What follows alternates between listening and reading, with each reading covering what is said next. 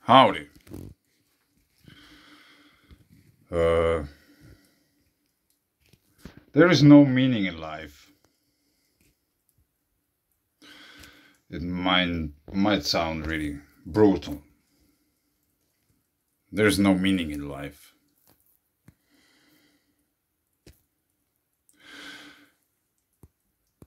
Monty Python did a whole movie about the meaning of life. Many people were talking and writing about the meaning of life. I was thinking about the meaning of life. And somehow I came to the conclusion that there is no meaning in life. It doesn't matter.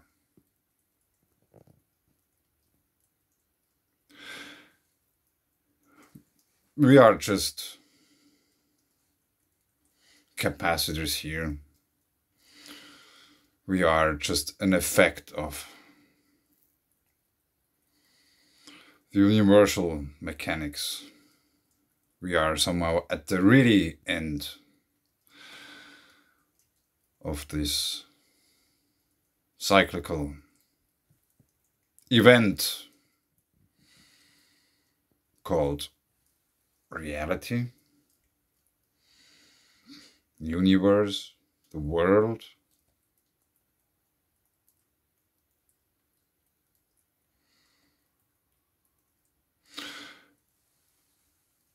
You can give your life a purpose.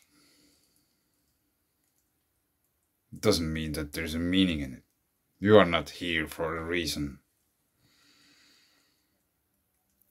There's reasons why you are here, because you are the effect of all those mechanics of evolution and electromagnetics which hold everything together.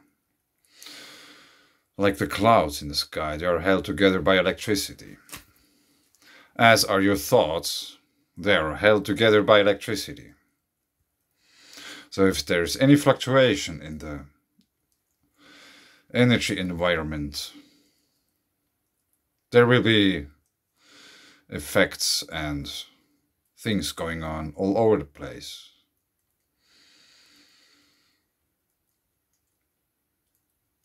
But you won't find any meaning. And it's also a relief, because there's one thing less to search for. After all, it comes down to each one's decision. Do you want to have a purpose, or do you want to make something out of it? Is there anything you could contribute to the whole? Is there any questions you haven't found answers yet?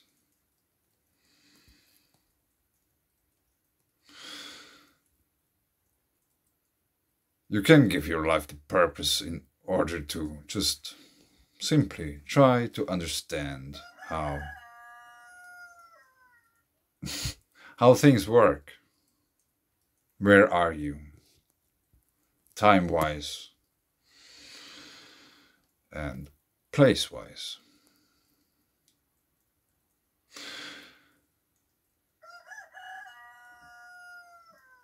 One first really important step is getting aware of where you are.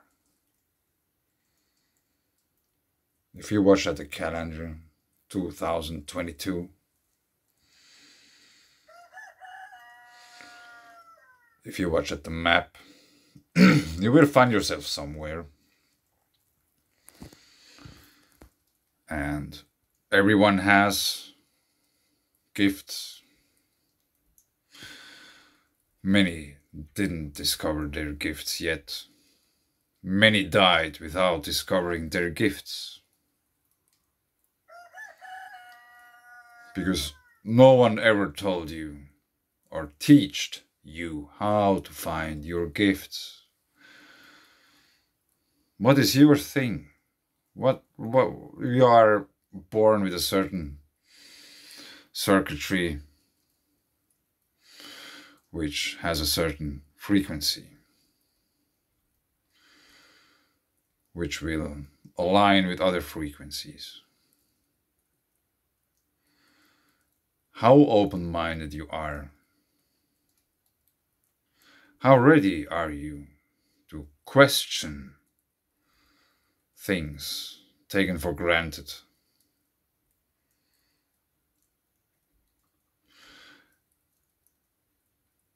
How open-minded are you to question truths? Because there are many truths out there. There are many theories about how things work, why things happened, and the way they're happening, and where they're happening. Stuff like that. I have been interested in those all my life.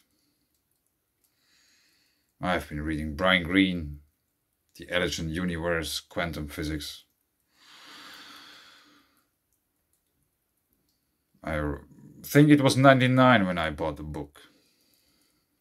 And I fought with this book for many years. And I felt dumb all those years because I didn't get it. It just didn't make sense to me. And I thought I'm just too stupid. I'm too dumb. I just don't get it. I was reading Einstein and I had like those science papers and all these kind of things all the time. I never talked about these things to anyone. Really. Every now and then I made an empirical experiment. I said something about these things and I watched the people's reaction. And usually they were freaked out. How someone can like you can talk about these kind of things. But they don't matter. This is for scientists but not for you. You might be crazy. Reading scientific articles about gene manipulation or volcanism or whatever just came across. I have seen the movie Matrix. Follow the White Rabbit. The decision of taking one of the pills.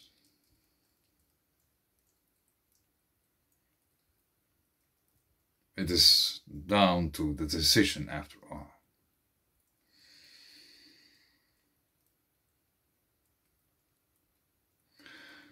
And life put me in a place where I had to question everything. Myself included.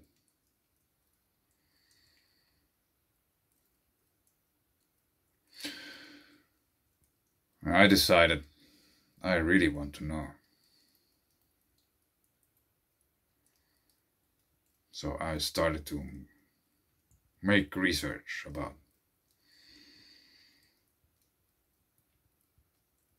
everything. All these kind of things, what I got taught in school. I think the best thing I learned, or the only thing which is really worth, or like how to put it, was learning to read.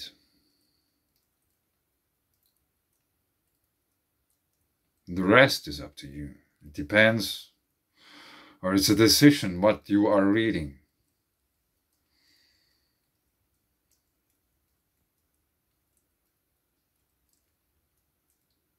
How you are attached to reality. It is a decision to question things. And it is also a decision to be satisfied with answers or not. It's up to you to gather as much information about a certain theme, whatever it might be, from different sources, from all directions. From all directions. If you make the decision from the beginning that from this direction I won't take any advices. Or from this direction I just I never listen. No. If you go on this track and not listening to pre-decisioned sources of knowledge, or whatever, how to put it, you won't find the truth, because you cannot make a comparison between them by yourself, because first you have to know about the other stuff too in order to make your own comparison. How many facts are behind some truths? What kind of facts? Are they provable? Are they reproducible? Are they scalable? Do they have predictable features? Which means if there's a theory about something, and if they cannot make any predictions, or if their predictions are always wrong, or end up in even bigger mysteries, one have to think that it might be wrong, because obviously they cannot predict anything. So they probably don't know what's going on. There's just a few things or words which are really important. Scalability, reproducibility, and repetitive patterns. Because wherever you look in nature, never ever you will find any number. There are no numbers in nature.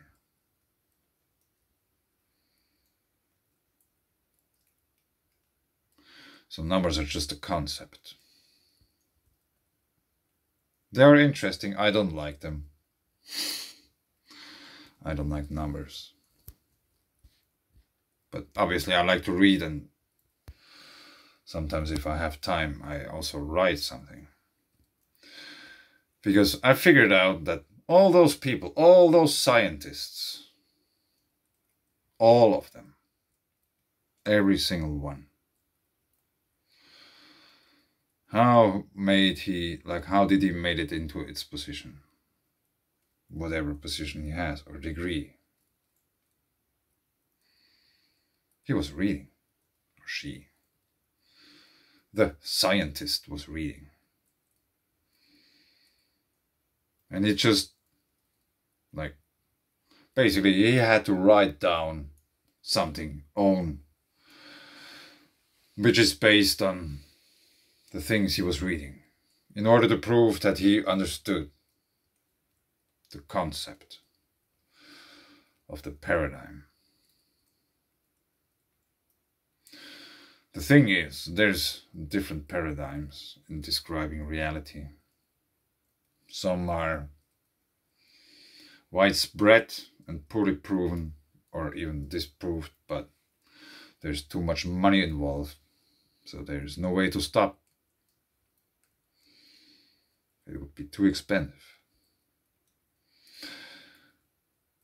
Which basically means it's not the search for truth. It's about keeping the coin rolling. It's a business. It's a business idea. And has nothing to do about truth searching, about understanding nature, because nature works how it works. It's our work to understand it, because we cannot change it how it works. It does the same things over and over and over again, in different scales, in different times, different fluctuations, different cycles. It affects differently, like things which are involved in the whole thing. A rock reacts differently to a lightning strike than probably a human would react to the similar lightning strike.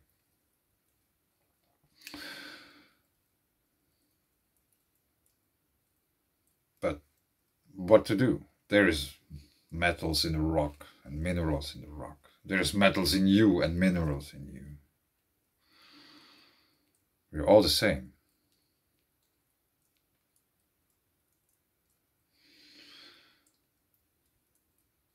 So it's really up to you to gather information. And don't worry about the meaning of life, because there isn't any. You can give your life a purpose, which is a decision. Do you want to know? Or are you happy with being sure that you know already?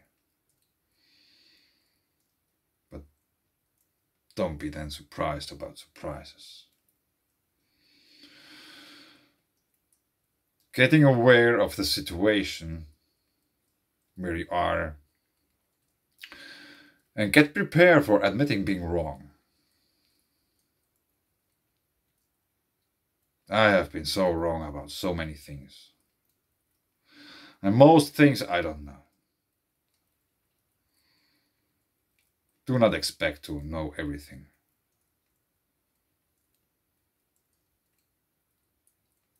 But if you know where you are, where we are going, what is going on. And it is also about social happenings. If you get aware of a situation, you are already so much more ahead of a herd than other people which aren't aware of the situation.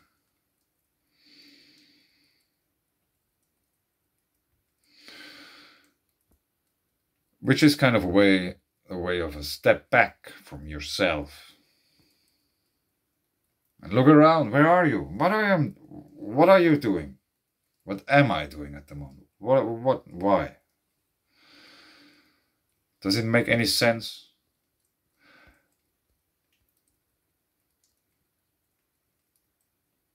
No, anyway. I have no idea what I was talking about. There's no meaning in life, it doesn't matter. Give it a purpose and everything is well. You won't be bored. If you live and you are bored, you do something really, really wrong. Really wrong. If you are open-minded and want to learn, you won't be ever bored again. Which is quite a thing. I am not bored, ever. I haven't been bored ever. And since I discovered the electric universe and all these kind of things, Anthony Peratt, Walt Thornhill, Dave Talbot, Velikovsky, Andrew Hall, and what have you, all those other people, I just now forgot to mention Victor Schauberger, Tesla, and you know, it's a whole different theme. And there's absolutely no way back. If you get it, you will understand what I mean.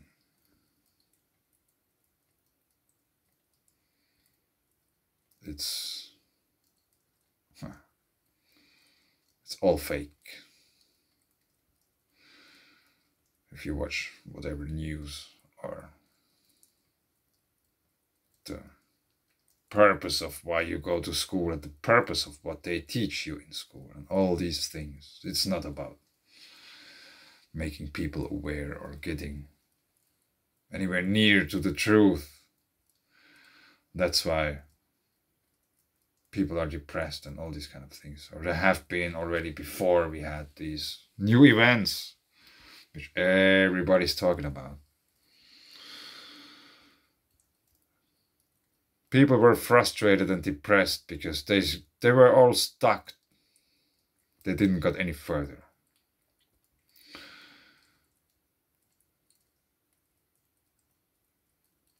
And most don't even have the balls to question things. they're rather happy in their own little reality bubble and put the head even deeper in the sand.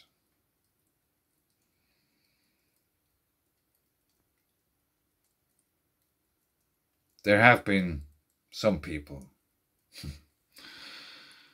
which might have been shocked because I told them that I would like you to listen, because I have a few things which might be really, really important. Probably haven't heard ever of them, but I think they're really important and I really want to share them with you. And haven't heard too much of those people since. It doesn't matter.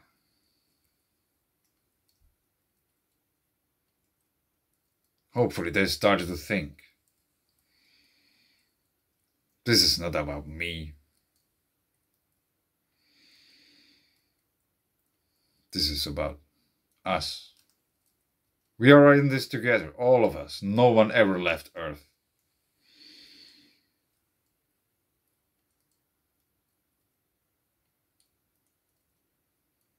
So there is no meaning of life. But you have the power to make the decision if you want to give it a purpose or not.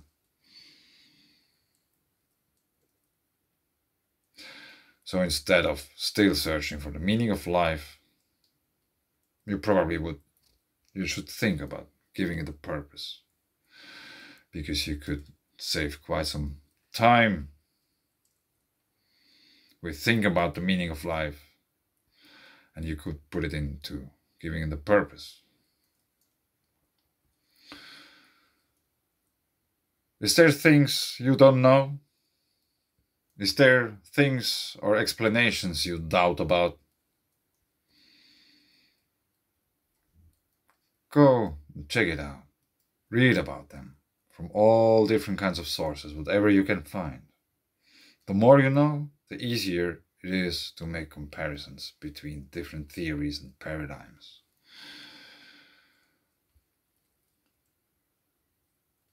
And you will understand when you reach a point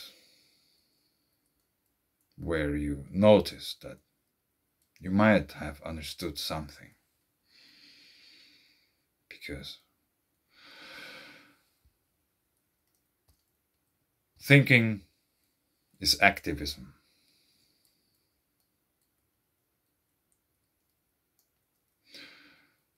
And people usually which are thinking are seen as dangerous.